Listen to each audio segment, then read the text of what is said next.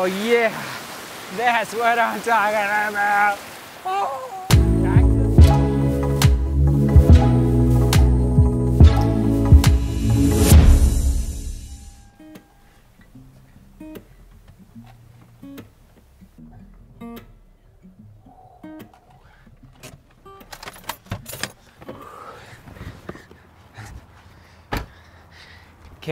Can you smell it, ladies and gentlemen? Altitude, altitude, baby, all right.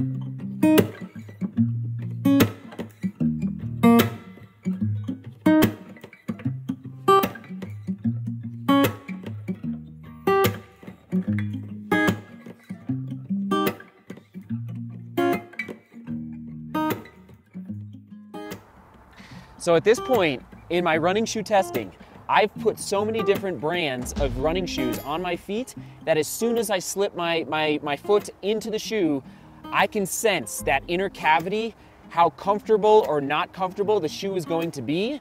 I'm getting really good vibes right now from this Salomon Trail 5. Like, it's nothing like I've ever slipped on them. Now, I haven't taken a single step in them yet, so I don't know about the ride or the cushion through the midsole, but as far as how my foot feels just sitting inside the cavity of the shoe, oh, it feels really, really nice. And I was a little concerned about the tongue of the shoe, but so far as I'm lacing up right now, you're watching it on your screen, it's just feeling good. So, all right, Sweden, we shall see here. Taking them out on Gray's Peak. All right, just getting my vest on here from Raid Light.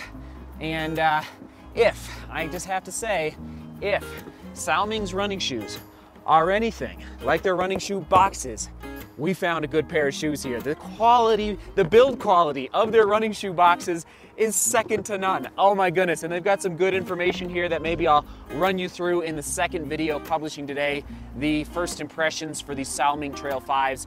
It's got some pretty neat charts here and graphs, but I'm telling you, I like quality, you know what I mean? You can tell when a company puts a lot of thought into every step of their production process. So, all right, enough of that, let's get going. I'm just gonna take 12 ounces today.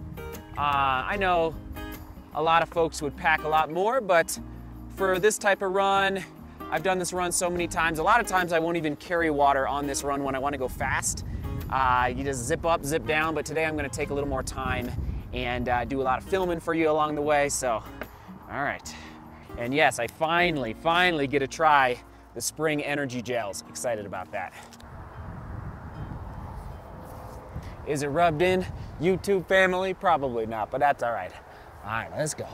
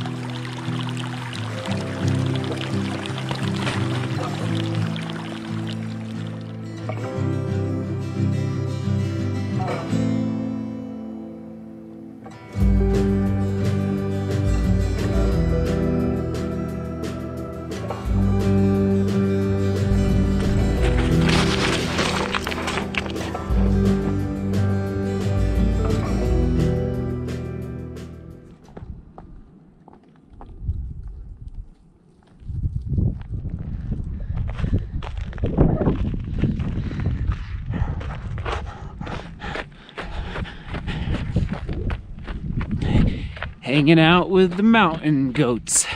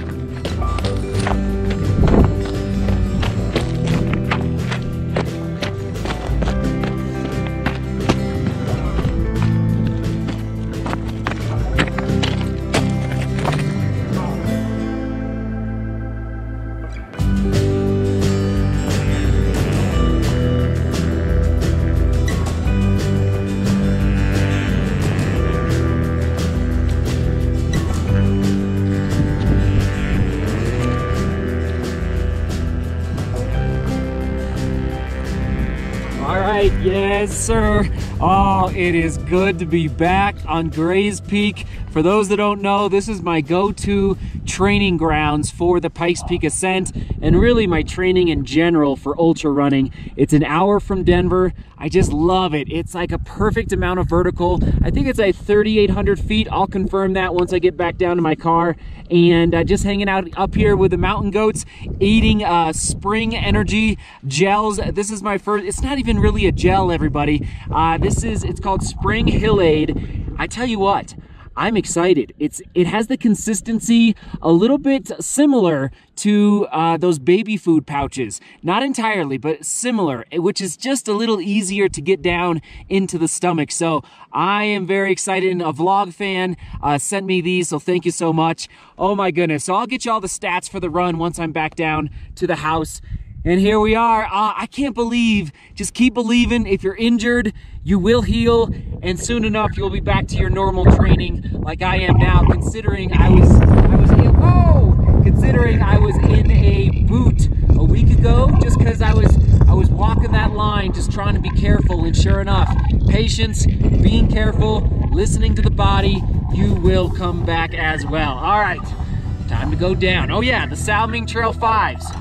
Fascinating, fascinating. Second video, first impressions of the Salomon Trail 5s. All right, let's load up. Oh, man.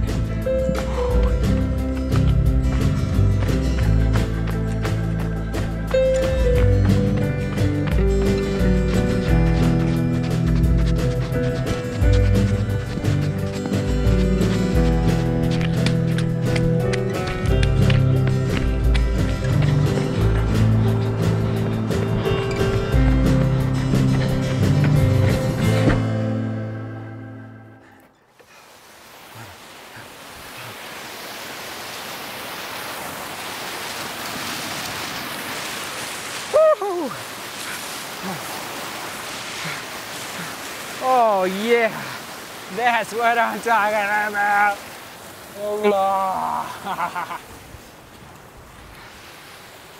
oh my goodness, we're talking about a real run. This is crazy, right? It's like running around the grass soccer fields over and over again. Like, that's a run for sure. Like, it's a good run, but it's grass soccer fields. So it's so fun to be able to talk with all of you, especially since it was Gray's Peak today. That's my go-to mountain because it's like 55 minutes from my front door to the trailhead. So it's close, it's good for the family, good for regular work, and I would love to travel to the San Juans, the Elks, the Collegiate Peaks, you know, every single week, but I gotta be realistic with my time. And so Gray's Peak and Torrey's, so there's two 14ers that sit right next to each other. I think you can see Torrey's there in the background in this shot you're looking at, and I'm probably gonna do Torrey's later this week as well. So they sit right next to each other. It's just a perfect spot to get ready for the Pikes Peak Ascent. And I do want to mention real quick, by the way, did I already give you a keyword? If not, we're gonna go with altitude. That's right, altitude for the keyword. This spring, I'm not even gonna call it a gel. Listen to these ingredients real quick. Mango, organic basmati rice, organic banana, organic honey, coconut water, orange juice, non-GMO, lecithin, coconut oil, vitamin C, citric acid, sea salt, green coffee beans, and caffeine and mint. It tasted amazing, and I didn't really get the full benefit from it because the run today, and let's break that down. So usually I start putting gels back. I need to do it earlier in runs, but unless I'm going like 18 miles and above, I usually don't need a ton of gels, but this hit the spot today. So it was 13 miles or 21 kilometers. It was a little more vertical than I remembered. I thought it was 3,800, but it was actually 4,400 feet of vertical gain and loss. So it's 1,300 meters of vertical gain and loss as well. You're probably wondering like, wow, Seth, that's a big vertical day. And I would agree, it's a good solid day, but historically, that's a very even keel day for me up in the mountains. I've done that mountain actually twice in a day. I just do a lot of big vertical runs. It's like what I love to do. So it's not completely outside my wheelhouse, but I do know, like, I know what I need to do in order to get ready to race well at the Pikes Peak Ascent. I could go run the Pikes Peak Ascent anytime, but to actually compete and to compete for the top, I need to train really, really well. So this is the beginning of that process. And again, you're gonna see a lot of grays and Tories in the next really 6 weeks before the race down in Colorado Springs. And as far as how it felt today, so it was 10 to 15% of running through snow, which made it quite a bit more difficult. And it was hard today. I'll just be honest. I felt good, but it was my first time at altitude really in 2 months. So it was hard. You know, I didn't run the entire way. I probably ran 90% of it, hiked the other 10%, hiked through a lot of the snow. So this it's, you know, it's so exciting. And this is the beauty of your training, is that when you're coming back from an injury or you're coming back from a break, your first runs back, those are gonna be your hardest runs. You can only go up if you're consistent. And that's the ticket. You gotta be consistent in your training, even if it's running, you know, 2 or 3 miles 2 or 3 times a week. Like, that is better than nothing. And it's all about that consistency. At least that's what I've found with my training. And that is the beginning of the process today of just being consistent. And the ticket for me is to get above 12,000 feet of 12,000 feet of elevation twice a week. That is my ticket. That is what I do. That's what I did 2 years ago, and it worked out really well. And I just scratched the surface 2 years ago, so I cannot wait to get back to high altitude often in this next training block. All right, and before we wrap it up, question of the day: how was your run today or yesterday? What did you do? Was it a workout? Was it a long run? Maybe it was a cross training day. Let us know how your training went as we continue through these summer months. Like, it's happening. Like, now's the go time, at least for us again in the Northern Hemisphere. It's like such an exciting time after what I feel like was a fairly long winter. I don't know about you, but maybe it was because of the injury and I was stuck in that pool for so long. So, and yes,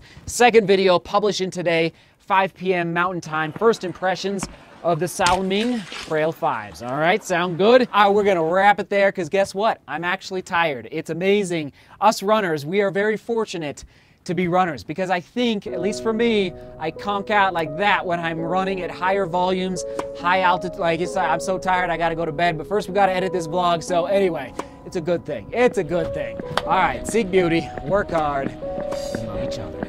See you.